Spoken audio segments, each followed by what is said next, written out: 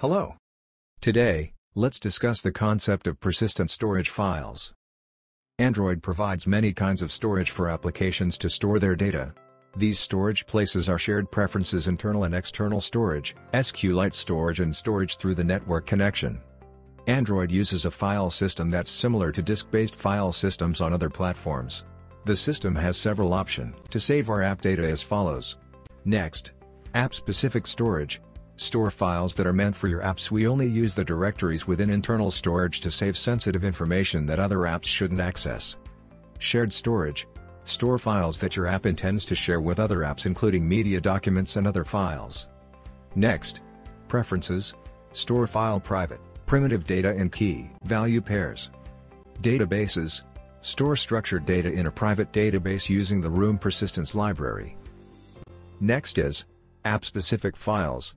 1. Internal storage directories. These directories include both a dedicated location for storing persistent files and another location for storing cached data.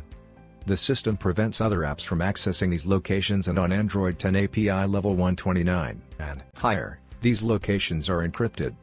2.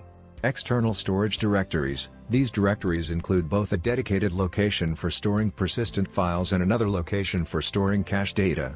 Although another app can access these directories if that app has the proper permissions, then the files stored in these directories are meant for use only by your app.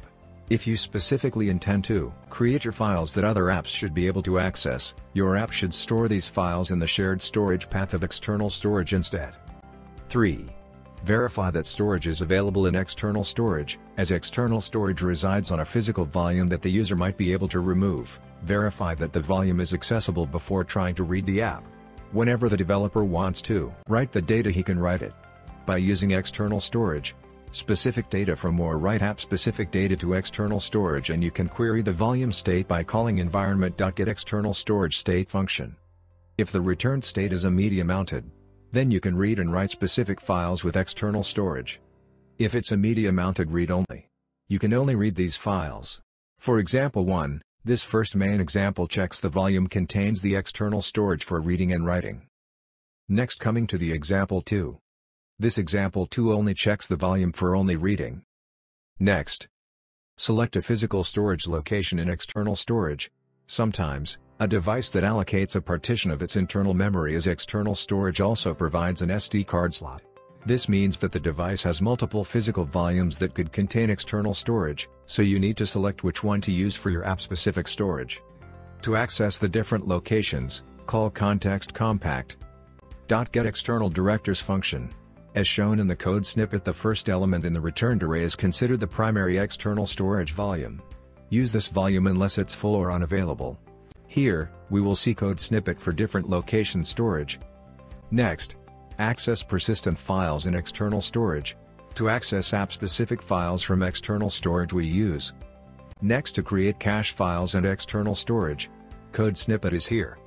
To remove cache files in external storage, we use external cache file.delete function. Next, media content in external storage. If your app works with the media files that provide value to the user only within your app, it's best to store them in app-specific directories within external storage as demonstrated in the following code snippet.